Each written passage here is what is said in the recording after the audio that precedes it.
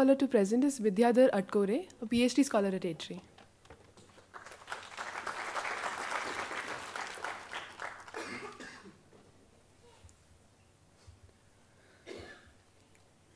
What do these colorful catfishes and even more colorful barbs have in common? They are the endemic fishes of Western Ghats and found nowhere else on the planet. Western Ghats account for more than 65% of India's endemic fish biodiversity.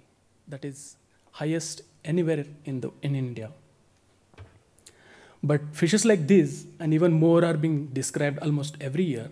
They are a constant threat of a dam building. My research seeks to understand if there are ways to mitigate some of the impacts of these dams. We ask, what is the species recovery, especially downstream section of the dam? And we define species recovery as a proportion of species from undammed river sections to the dam river sections. To answer these questions, we sampled fishes at various distances of dam downstream of the river. We used cast net with a different mesh sizes. We sampled fishes, identified them, photographed them, and released back live into the water. In fact, species diversity decreased immediately downstream of a dam. And the loss was even more as the number of upstream dam increases. This graph tells you that the species recovery was low up to a distance of 2 kilometers. And beyond 2 kilometers, the species recovery increased substantially. What do these results really tell us?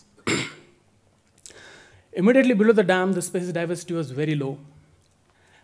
With increasing of undammed tributaries, as shown in white arrows, the species recovery increased substantially. Undammed tributaries like this have contributed substantial. They have improved the water quality in the downstream sections. They have also formed an important refuge for many endemic fishes to move upstream without any barrier. With increasing pressure on last remaining wild rivers in India, our study offers both hope and caution. All development perhaps is not bad, but it is critical that we leave these undammed tributaries as such. This might just allow us to preserve some of these wild rivers in India without any problem. Thank you.